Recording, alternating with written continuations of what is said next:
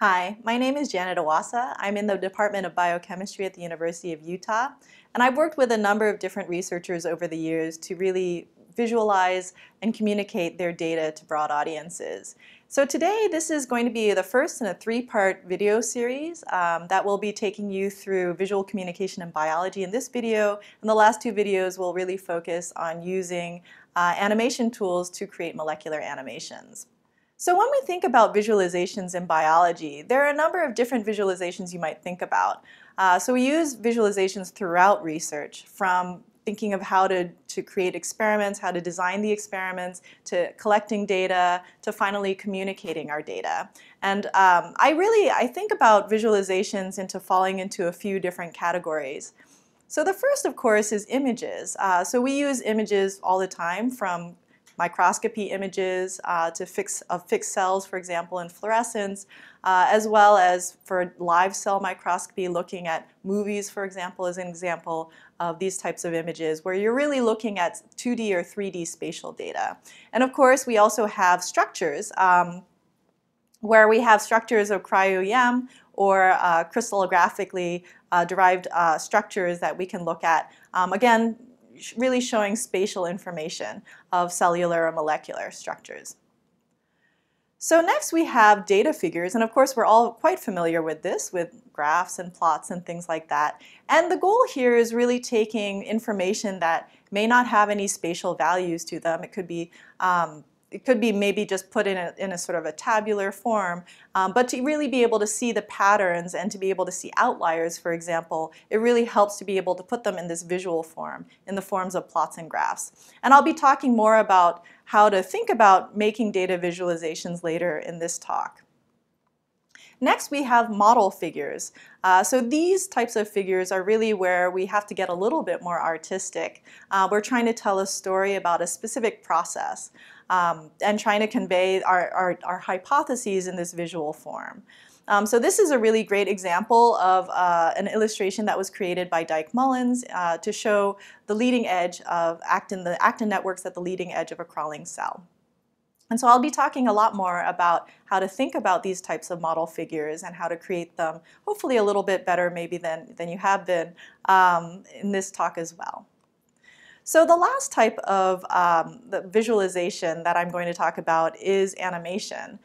So the last two videos of this series will really cover animation in great detail. This is an example of a three-part animation that was used in a figure for a paper that was describing escort-3 mediated fission. So animation in general can be really great when you have both spatial, 3D spatial information, as well as temporal information to describe a specific process. And it also can be really great for comparing these different processes, as shown in this particular example. So when do we use visualizations? As I mentioned before, visualizations are crucial at all parts of research. When you're planning experiments, you might want to sketch out how you're going to set up an experiment, for example. When you're collecting data, they might come in the form of images, but also when you're doing analysis, of course, you're probably making a lot of graphs and charts and things like that. So we're really focused today on thinking about how we communicate, how we use visualizations to communicate our results and our hypotheses and really share those with others.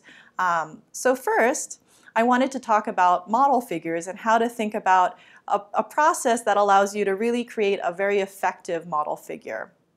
So the first step, and this is the same kind of process that I do with my collaborators, is to really describe the process. So what is happening? Where is it in the cell? How many proteins are there? Which proteins are there? I'm really trying to get into as much detail as possible, but also thinking about that figure legend. So maybe it's something that you write down. Preferably it's not just something you're thinking about in your head, but you're actually sharing with others, maybe writing down and sharing that with others. Next, you really have to define your audience. So depending on maybe the journal that you're submitting this to, it might have a broader audience. Depending on who this illustration might get shown to, it might get shown to students, members of the public. So depending on your audience, you may have to consider what kind of background information you could include in that illustration, as well as what context you might be able to provide. For example, is this molecular process occurring in what part of the cell is that occurring in, and what kind of part of the body? That kind of information could all be included in a visual way. So that's worth thinking about as well. So the next step is really, so at this point you've been really describing the process, defining your audience, and now you're finally getting a chance to start drawing. So I always think that it's best to start with a piece of paper and a pencil and just draw that process, draw the first draft of your figure. And then you might want to reiterate on that until you're kind of happy to show it to someone else, because that's the next step. So the next step is to show this drawing to someone, preferably in that target audience that you're thinking about. So not to someone just in your lab, not to another expert in the field, someone who really doesn't really know the process very well.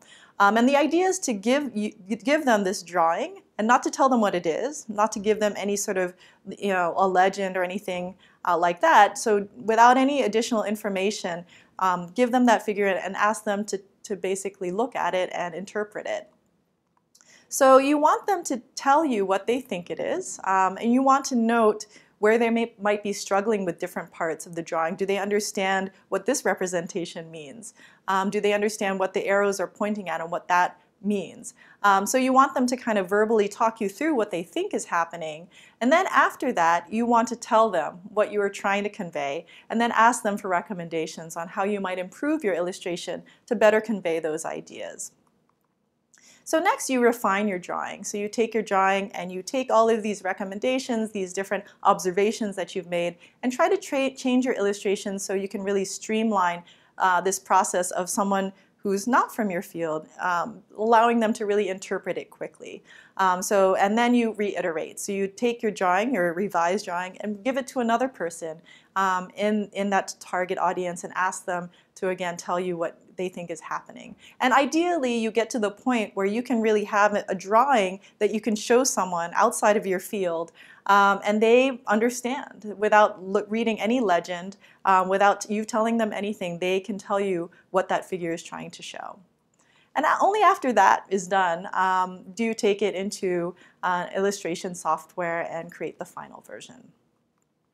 So I wanted to tell you about some general recommendations for when you're thinking about model figures. The first is not to recycle, to start from a blank slate. So I think it's very common in our field in biology to really borrow figures a lot. You see somebody else's figure, they use it in a talk, and maybe you just kind of redraw it, or maybe you just take it from them and reuse it. In general, I think this isn't a great idea. And this is because there are a lot of kind of problems with the original drawing, the original illustration that you can perpetuate when you do something like this. So for example, in this kind of set of images of HIV, which all look actually relatively similar, there's some problems. So for example, the envelope protein, the protein that's on the outside of the membrane, there are actually only considered to be 5 or 6 of them, maybe up to 10. And you can see that in a lot of electron micrographs of HIV. However, in these sets you can see that it's really coding the entire thing, which is inaccurate. And also the way that the genome, the RNA, is depicted is also kind of strangely compact and short. And so these kinds of things get perpetuated when people are kind of looking at reference images that may not be the most accurate. So in general, I think when you are using reference images, use your own data. Use images that you know to be accurate and really rely on those to start creating your illustration. And another problem with recycling is that often when you recycle a figure, it's not going to tell your story as well as when you create one from scratch. So really, it's always a good idea to start from scratch whenever possible. All right, so another suggestion is to start drawing early and often. So what I've found working with a lot of collaborators is this process of taking an idea that may have been just bouncing around in your head for who knows how long. And then committing it to a piece of paper can be a really creative process, but it can also be a process that allows you to really criticize your own ideas in hopefully a very helpful way for your research. So in this example here, there's a series of illustrations where students were taught a particular subject. In this case, it was how cyanide kills you, and then asked to make a drawing that depicts this sort of the things that they learned to another student. So to be able to teach another student about this process. And so teachers evaluated these different drawings, and what they found was that it was really easy for the teachers to understand what the students did get, and didn't get from just glancing through these illustrations, and that could help them change the way that they teach. But for ourselves, it also, when we take an idea and we put it on a piece of paper, we commit it to this idea to a piece of paper, you really get to start understanding where there may be holes in your hypothesis. It may allow you to even design experiments that can really kind of better describe some of those problem areas. So again, it's a great idea to start drawing early and often. And so this project, if you're interested in learning about more, you can go to this website, Picturing to Learn. Another general recommendation is not to start with software. So I think it can be general inclination when you're trying to draw a figure to just go into PowerPoint and start, making something. It's not a great idea. For example, in PowerPoint, if you start there, chances are very good all your proteins will look like ovals and squares, and the arrows will all look exactly the same. And that can be problematic. So in general, no matter what you think your drawing skills are, I think it's a good idea to start with a piece of paper and a pencil. This allows you to really be more creative and allows you to be more expressive and tell those ideas in a way that I think just starting with software doesn't really enable you to do. So when you're starting with software, you're thinking more about what your limitations are with the software, what the software can let you do. And with a piece of paper and pencil, you're really free to do kind of whatever you want. And that's where you really want to start. So really try to start with a piece of paper and a pencil whenever possible. So another general suggestion is to try to keep things simple. The point of the model figure is often to convey an idea as efficiently and as quickly as possible to broad audiences. So it might be compelling to do some things where it looks a little bit more 3D and add gradients and patterns, but this often makes things harder for people to actually read a figure quickly.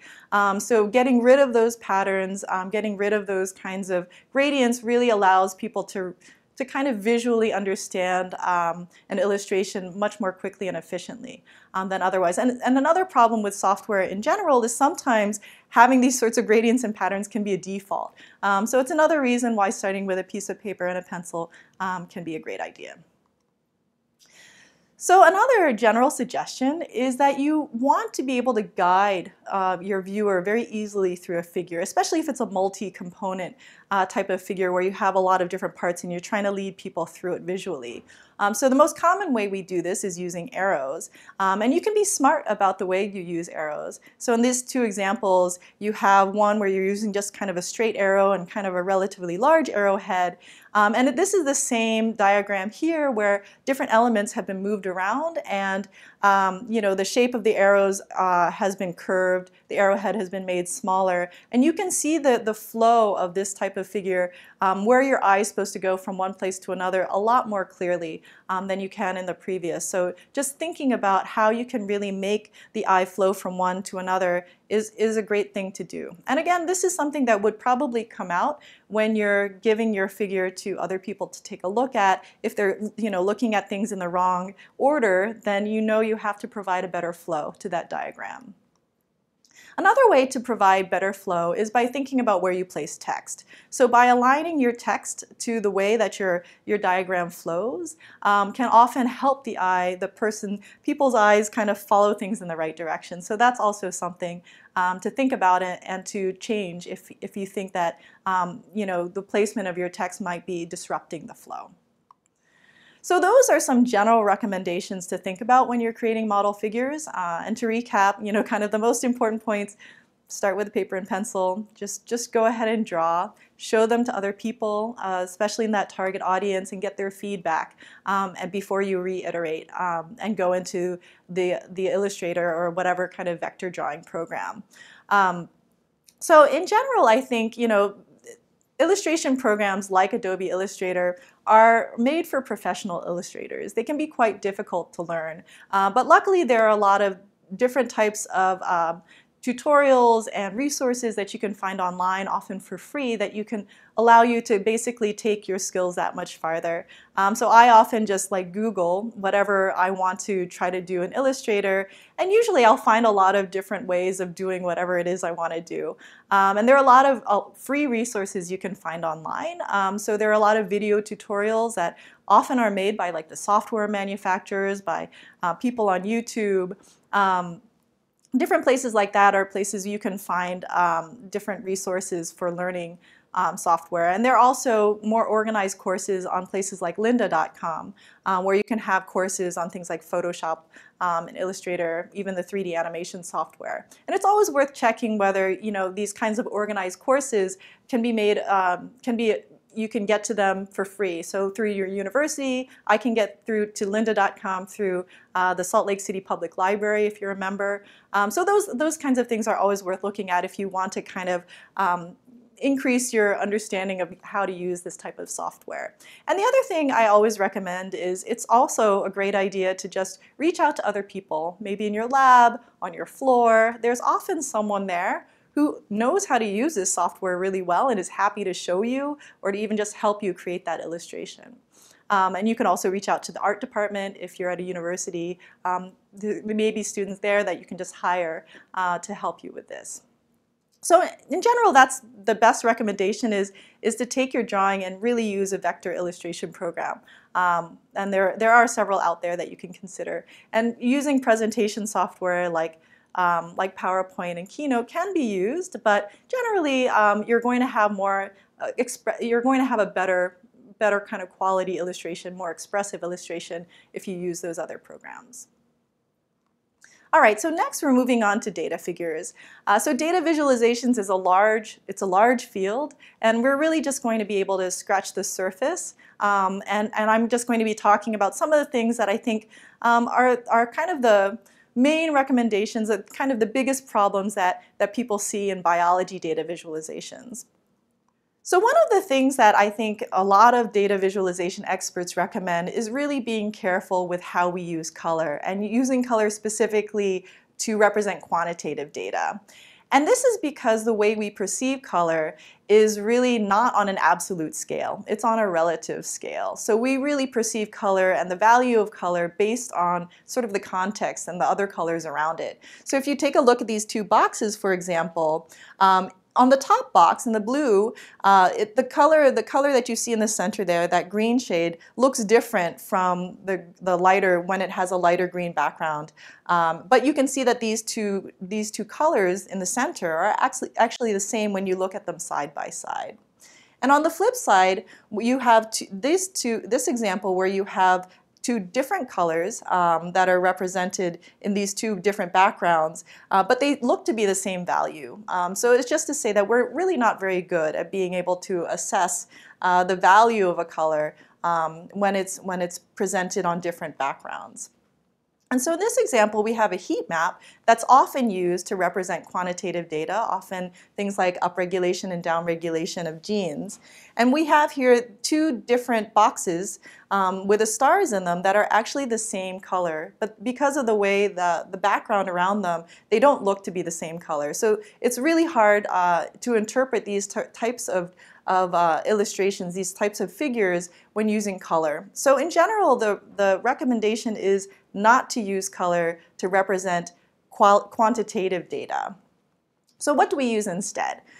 So what research has shown is that we're not great at being able to understand quantitative data using color. However, what we are really good at is being able to understand quantitative data when used on a fixed position on an axis using either length or position. So this last example here is really it's very clear which of these 5 different points, which of them has the largest value and which is not. Versus if you take a look at the color over here, the volume or the area, it's really a lot less clear. So in general, using something like this, like a graph, is a much better way of representing quantitative data.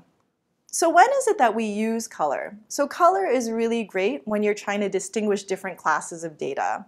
So this could be on a bar chart to represent, different cells or something, or it could be on using spatial data. So for example, this map example, but also when you're thinking about spatial data in terms of, say, a multi-subunit kind of protein complex and trying to color the different subunits so that they are distinguishable from each other. So it's important to note that there is an upper limit to how many colors we can distinguish in general. And choosing colors can be pretty important so that we can really see the differences between these different classes. And the good news is that there are some great tools online to really enable us to choose colors wisely.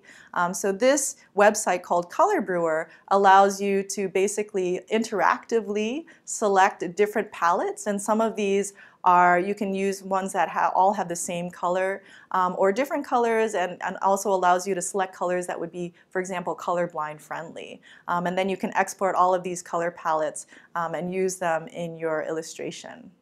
Another general recommendation, and probably one that you've heard before, is not to use 3D graphs and charts. And so in this example, we have a pie chart that's both represented in 3D and 2D. And you can see in the 3D representation, the blue and the green wedges look to be about the same size. But when you look at them in 2D, it's very clear that the blue wedge is actually significantly larger. So that can be really difficult to parse and understand. And the same with bar graphs. When you have 3D representations, it's not clear, for example, which part of this 3D bar you're supposed to be looking at to look at that measurement. And in this example, the green and the blue, are they the same quantity? Are they different? It's really hard to interpret this. So the general recommendation is not to use a 3D representation if you're not representing 3D data, 3D spatial data. That's really, when you have 3D spatial data, that's the only time you should be using 3D. So it's a great idea when you have a data set to take a look at different representations and try to figure out which representation allows you to best see the patterns that you're expecting to see or that you're seeing. But that can be difficult to do.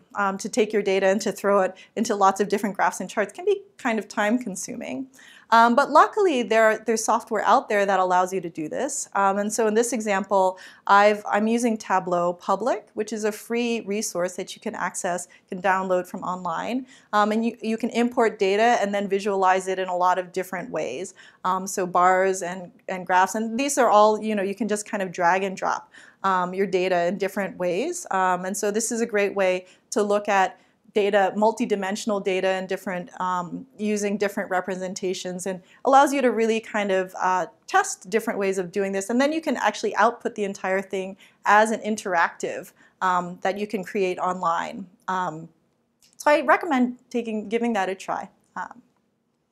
Yeah, so in general, those are some of the recommendations. But again, we're just scratching the surface. There's a huge body of knowledge out there. There's a huge body of work that talks about different ways of thinking about data visualizations. And I wanted to lead you to some resources if you're interested in learning about more.